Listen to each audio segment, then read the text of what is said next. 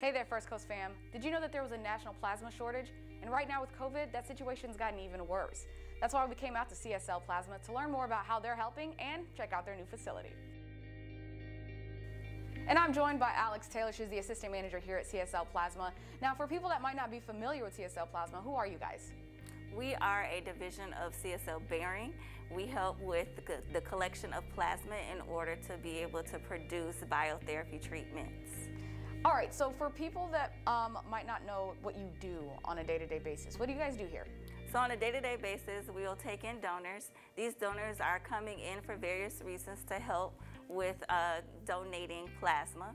The plasma that we collect on a day-to-day basis then gets stored in order to be able to produce different vaccines and medications for those who have hemophilia disorders or immune deficiency disorders.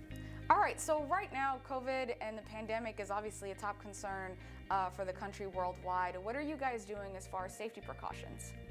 Well, like everyone else, of course, everybody has to wear a mask. In addition to that, upon entering, we do make sure that everybody has read over the screening questions that ask whether or not they've been out of the country or are feeling any of the symptoms COVID related. And of those who pass all of that, then are able to continue with the donation. Now, if they are coming in to donate after having COVID, we do accept those individuals as well. And in that instance, they are dealt with a little differently.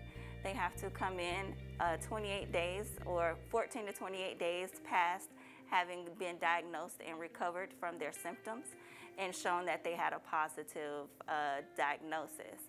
And then they're able to donate pending upon their medical history. And those donations that we collect from those individuals then get sent off so that they can assist with our efforts to come up with a vaccination for COVID. So that's how you guys are actually assisting during this pandemic, because that is something that was touched on earlier, was that CSL Plasma is looking to help during this pandemic. So expand on that a little bit more. So in addition to just taking in collections, we're also trying to run different programs where we connect with our local community. We have our first responders that we're going to be awarding them or supplying them with meals in the upcoming weeks to say thank you for all of their efforts. In addition to that, we look to be able to get some community relations set up so we can be able to give back to the immediate community, those who need it. Those who donate with CSL Plasma, they are compensated for their donations, which then in turn helps with anything that they may need, or it's just an extra bonus for just having that open heart to come in and donate and help those who are truly in need.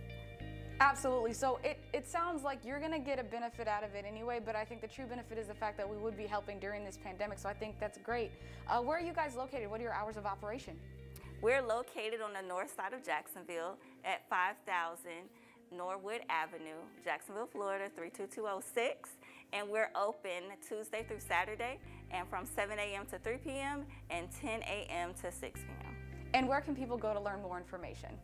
They can visit us at www.cslplasma.com, and then if they wanted to give us a phone call, we are here at 352-619-0303. Thank you so much for your time, Alex. And of course, you can always find this information again on our website at firstcoastliving.net.